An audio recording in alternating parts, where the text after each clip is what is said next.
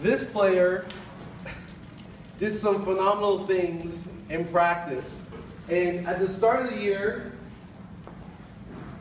he was at a certain level here, but towards the end, he moved up and progressed. And I'll say he did some things in practice that made some of the coaches surprised.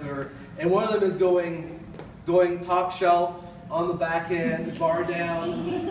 And I think everybody knows who that is, right? So Mr. Aiden Luther, please come up and